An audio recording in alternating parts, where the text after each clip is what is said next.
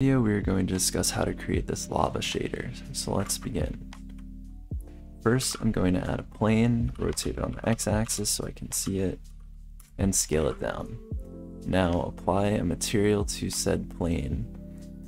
Let's do Control T with Node Wrangler enabled to create a mapping texture coordinate with a texture node and change this to a wave. Let's do E24 and 16 E and do hashtag frame times 0.05, which will animate the phase offset. Now we're going to add a color ramp and insert these values in here. The link will be provided in the description of the video with these hex codes.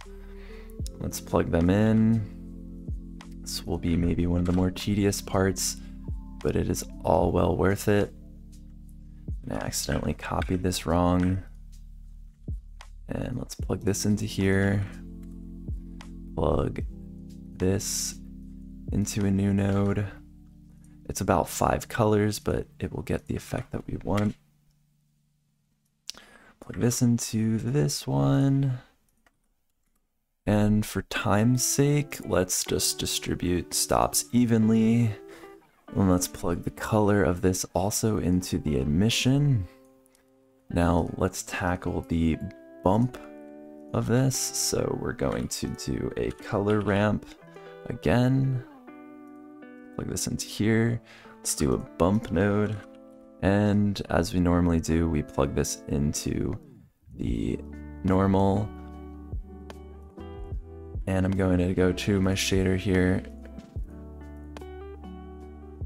and preview it.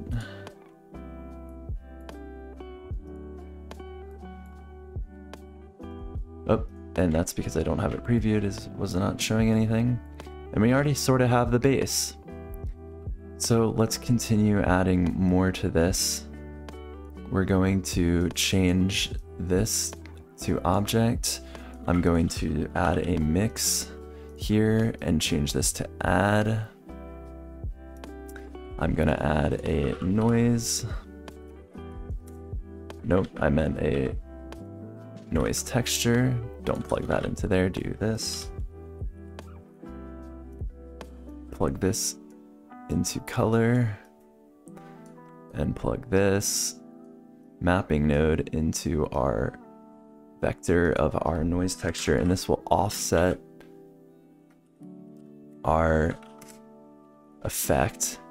So the wave texture will be more interesting. And finally, we're going to add some interesting things to the emission strength. So let's go to here again and add a map range node. Plug this into this noodle. And let's do E divided by 5. And then in this one, we do E divided by 5 plus 0.01 as our value, because we want to clamp this value. Now I'm going to add some math nodes in here to basically create an interesting fall off for my effect. So I'm going to change this to minimum and do 0.999. Duplicate this. Let's drag it into here. Let's move this up. Give us a little more space and change this to logarithm.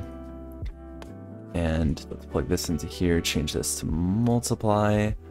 Plug this into multiply and duplicate this. Oh, plug it into this noodle. Move this over since we're running out of space here, and plug this into the emission strength. And now you can see we have a fall off where the emission lies. And this is the shader.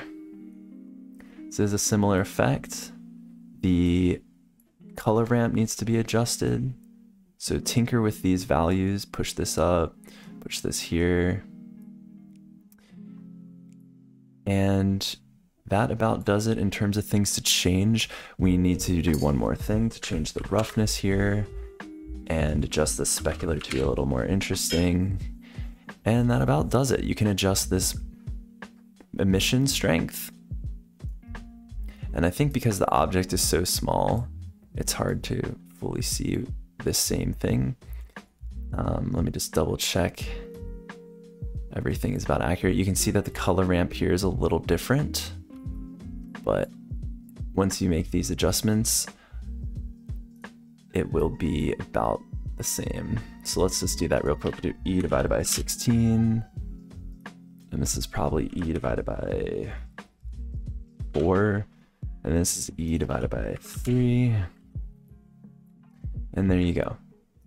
So I hope you enjoyed, and you should experiment with certain parts of it. For example, experiment with this noise texture, maybe change it to a lower value, adjust this factor here, and maybe even change this to a Voronoi texture as well.